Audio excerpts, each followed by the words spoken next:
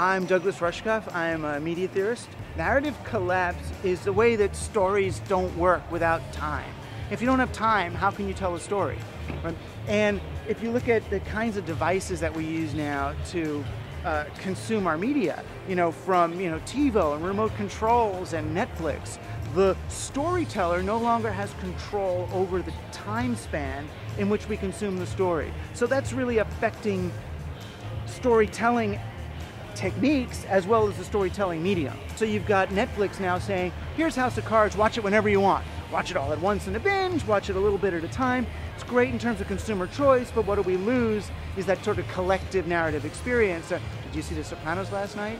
There is no Sopranos last night anymore. There's just Sopranos media. When did you consume your House of Cards episode 7? So you lose that synchronization. But narrative collapse is bigger than that, because in a world where, as I'm arguing, in a world where people no longer have time, they no longer have goals. You no longer work towards, I'm going to graduate college and then get a job. The ends justify the means. I'm going to join this movement and then we're going to do that. Everything's happening now. I want it now. I'm going to occupy Wall Street. We're going to sit here now and come to consensus. It's all presentist. In a presentist world, how do you tell stories?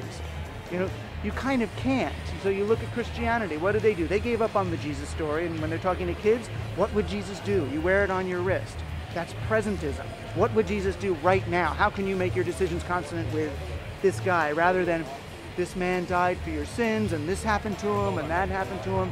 The story's no longer there. Same thing happens in advertising. You can no longer tell the story, the girl, she's going to go to the prom, but she has a zit, and she tries to pop it, and then it gets bad, it gets worse. And by the time you tell your host, they're gone with the remote. They don't want to know about the girl with the zit.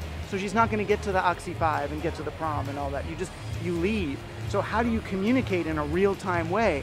That becomes nonfiction communication. That's the kind of stuff that happens on Twitter and on Facebook and social media, where it's, how many slaves were used to make this product?